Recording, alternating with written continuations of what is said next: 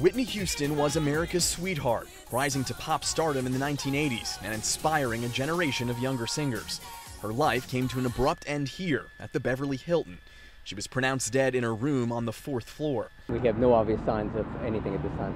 We're still too fresh, and it's currently being investigated. Our detectives are upstairs right now. Houston was scheduled to appear at a pre-Grammy party at the hotel. It's hosted by Clive Davis, the music producer who discovered her. The daughter of gospel singer Cissy Houston, Whitney first started singing in church, later doing backup vocals for artists like Chaka Khan and Jermaine Jackson. Her 1985 self-titled debut album was a hit factory and sold millions. The song, Saving All My Love for You, got Houston her first Grammy for Best Female Pop Vocal. She went on to become one of the top-selling artists in pop music history, with more than 55 million records sold in the U.S. alone.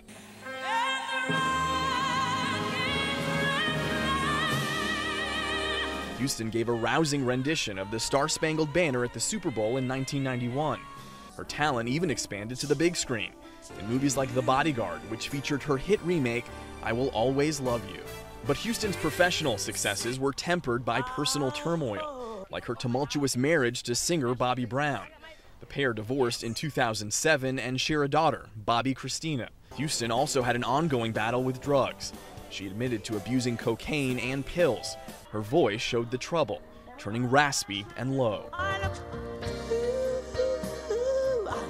She's lost a quality to her voice.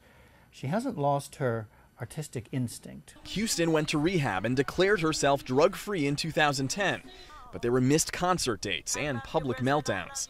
Houston's death came on the eve of the biggest night in music, the Grammy Awards. Bigad Shaban, CBS News, Los Angeles.